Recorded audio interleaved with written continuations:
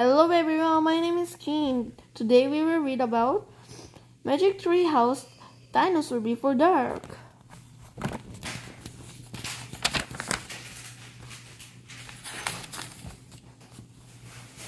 Help! A monster! Said Annie. Yes sir, said Jack.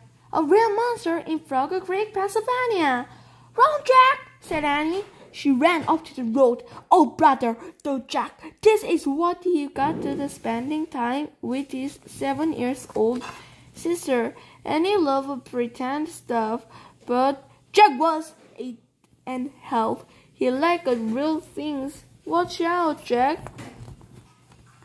The monster coming, said Annie. Jack didn't say anything. Come on, Jack. I will race you, said Annie. No thanks, said Jack. Annie reached alone into the woods. Jack looked at the sky. The sun was about to set. Come on, Annie. It's time to go home, yelled Jack. But Annie didn't answer. Jack waited. Annie, he called again. Jack, Jack, Annie shouted. Come here quick. Jack rolled. This better be good, he said. Jack left the road and headed into the woods. The trees were lit with a golden late afternoon lights. Over here, called Annie. Annie was standing under the tall oak tree. Look, she said. She pointed at the rope ladder. It was hanging down from high in the tree. Wow, Jack whispered. At the top of the tree was a tree house, tucked between two branches. But must be the highest tree house in the world, said Annie. Who built it? Asked Jack.